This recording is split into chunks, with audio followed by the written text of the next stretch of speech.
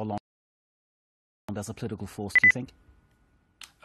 Well, I don't know whether it's the end of him as a political force. He remains the President of the Republic. But this whole affair has not been taken seriously enough by the French political class or even the French media, not France 24, of course, because you're an international channel, but one gets the feeling that it's only now that the French are beginning to wake up to how serious this is, a real crisis, a real political crisis that, as you say, I mean, has implications for François Hollande's political strength, if you like. I mean, he's the most unpopular president of the Fifth Republic. He's down to 20%.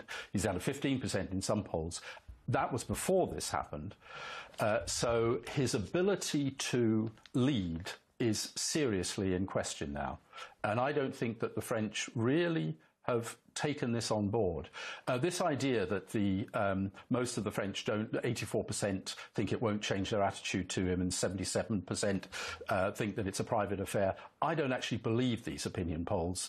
If you read the French regional press and the local press, they are infinitely more critical. And as we know, that in a few weeks' time, France will be going to local elections where the French Socialist Party, partly because of this, partly because of the general unpopularity of the government, could be in for a serious drubbing. But no, I do think this has demonstrated a real kind of division between what the French presidency would have itself as. He is the incarnation of France. He represents France abroad. He represents the grandeur of France, and so on and so on. And this incident, which in a sense shows that, no, of course the French president doesn't have a private life while he's president. Certainly not nowadays with the web and the Facebook and so on and so on. I mean, and Closer magazine.